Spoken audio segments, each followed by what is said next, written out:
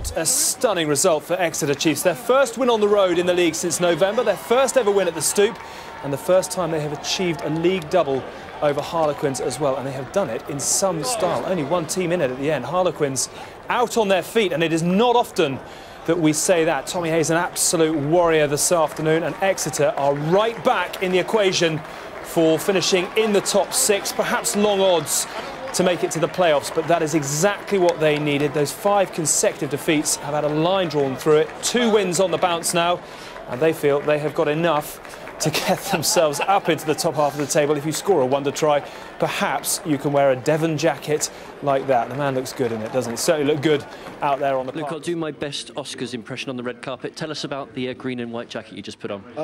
It's a Devon flag, so I think a couple of the boys over the far side are obviously Devon boys, and they give me a little bit of the Devon jackets put on. It was quite nice. Never seen one of them before. When you play for Exeter, is there a feeling of representing Devon, or that sort of region? I think there is a little bit for me, obviously coming from Plymouth, and played a lot of my rugby in that part of the world, and playing for Devon as well as a junior, and in the county championship as well. It's nice to represent the whole county in an Exeter shirt. So how does it feel when you come up to the big smoke and do the double over the Prem champs? Yeah, no, it's nice.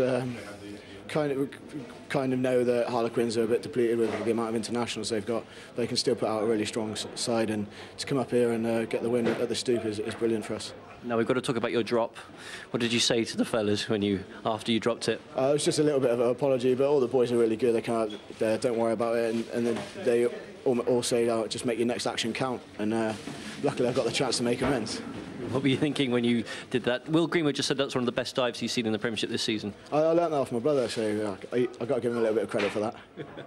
Fantastic. Now, a 2-week break, Luke. How important was it to finish this section of Prem games on a high? Yeah, it was massive for us, because I think we realised the last couple of weeks before last weekend against London Welsh that we hadn't really performed to where we wanted to be against Sale and Sarries, and to bounce back like this over the last 2 weeks has been brilliant for us.